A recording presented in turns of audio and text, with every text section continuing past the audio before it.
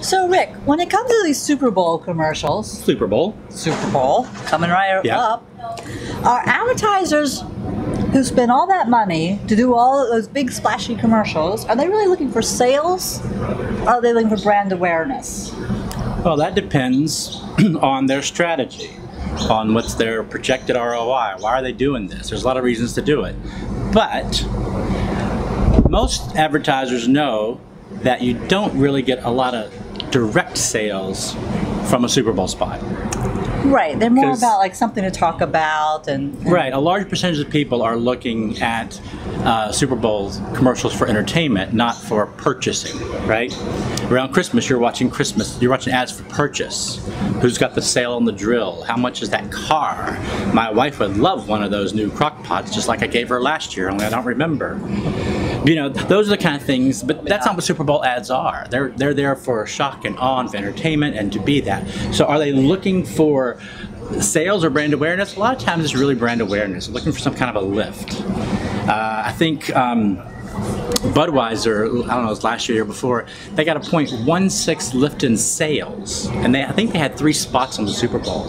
So they usually do a lot. So 0.16 is not, it's not even 1%. That's not a big number, but it's a big enough number for them to stay top of mind, because right now we're talking about Budweiser and not Coors, Heineken, you know, all these other brands that are out there. There's talking about Budweiser because we all know Budweiser has the dog and the horses and the beautiful the feel-good commercial.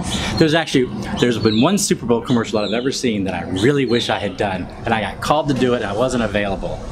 And it was one of the simplest things of all time. It was the horses out in the field, and they're playing football, and the one horse kicks the football, and it goes over the no, it wasn't a goal. It was the telephone lines, but they shot like in Montana or Wyoming or somewhere, you know. And so it was just a really cool, simple spot. I don't know why I always I wish I could have done that spot, because, you know, of course the horse's leg was fake, and, you know, I mean, the football was oversized. I mean, there's all these other things that went into it. All the reality of the behind the scenes. But it was just, I just always thought it was this really awesome commercial that, you know, I wish I'd have done. But let's go back to, are they looking for brand or sales? Are they looking for brand awareness or sales? I think a lot of times it's brand awareness, because what's that statistic on social media?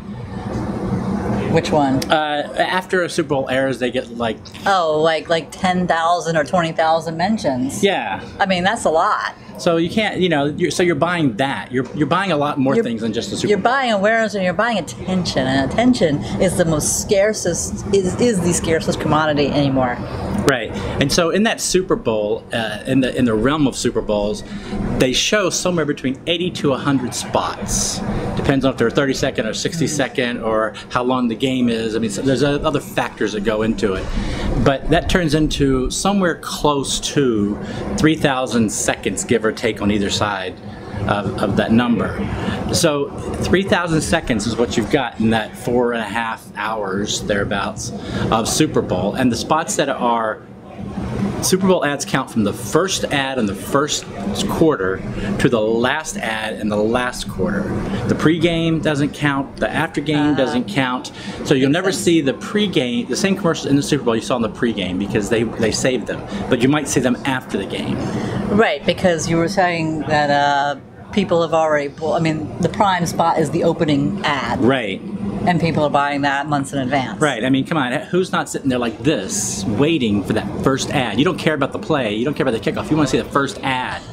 We were at a bar last year, and there was hundreds of people there, and it was so funny because, I mean, we're in Mexico, and everybody is watching the TV for the ads. Right. They didn't know about the teams. They didn't care, but everybody in the bar was watching the ads, and everybody's talking about it. I know. It was a big game. Go Eagles. But the thing is that brand awareness is a huge part of marketing. And a lot of times people don't realize the importance of just brand awareness versus a sale. Right. So let's talk about small business videos and, you know, small business videos doing brand awareness videos. Like, what kinds of videos are those? Okay, so like we have a chiropractor client, right? And we do videos, and Jen does writing for him, and I do the videos for him.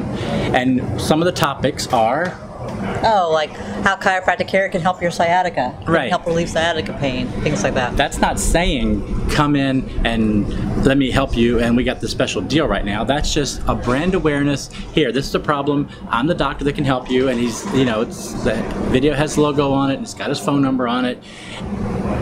But it's not a direct call to action. It's just kind of an awareness, Right. top of mind. But it's also an educational Absolutely. piece to it. So I wouldn't call it strictly brand awareness. No, but a lot of these things, even educational pieces, can be brand awareness, as long as you're branding them in some way.